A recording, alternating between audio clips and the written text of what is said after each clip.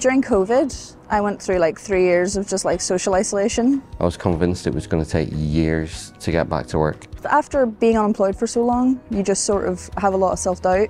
Kind of stopped believing that I could even do any roles that I had experience in. It was Michael who helped me see that that's not the case, and that they would be understanding and supportive of that, and to focus on positives rather than the negatives that I'd placed on myself. Michael was brilliant. He just pretty much was just always there for if I had like a doubt or a worry, and he just made me feel like I had the ability to actually go for it, and without him I probably would never have even applied for the job to begin with. And he just really helped me focus on what an employer looks for an employee, rather than focusing on disability or focusing on the long break that I had from employment. It's been so long since I'd hunted for a job.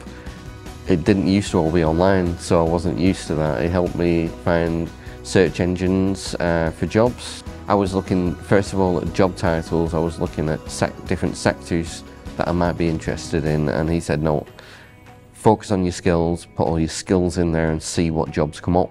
I was ready for the interview and I felt confident, and I focused on all the positives, none of the negatives, and didn't apologise for being out of work for so long, which is how I was at first before I spoke to Michael. When I messaged him, he was there. I messaged him, he replied. I had a problem, he had a fix. It was just so dependable. He was just always there when I needed him. First day in work, I was really, really stressed about it. I was just you know, that first day nerves, you know, just worried about everything going wrong, really. And I nattered his ear off. I was on him all day. Every message of worry was, it's okay. Every call was, it's fine. He was just there. It made me realise that I never had given up on returning to work. I was just, you know, it was just to one side while I got my health sorted out, really. From a Capita perspective, we want to foster a diverse and inclusive environment.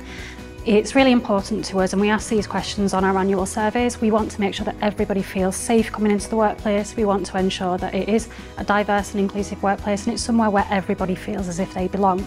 Matthew coming on board, and the fact that he's had such a great positive experience coming on board, is just such a great example of what we actually can do and how we can make a difference to other people's lives, and how you know, doing so also benefits us as an organisation. It's just given me a lot of confidence. Like, now I know, like, in the role I'm in, I'm actually doing really well at it, and I'm overachieving, and it's just really nice to know that, like, I'm actually able to do the job that I doubted I could do for so long. Like, 6 months ago I've never seen myself here, and now I'm here and I genuinely don't think I would have been able to do it at all without Michael. Michael's really helped me with regards to actually coming back into the workplace as well. He convinced me that asking an employer for help when you're back in a workplace shouldn't be a daunting thing. People shouldn't feel embarrassed or feel that they're going to be a hindrance asking questions to an employer.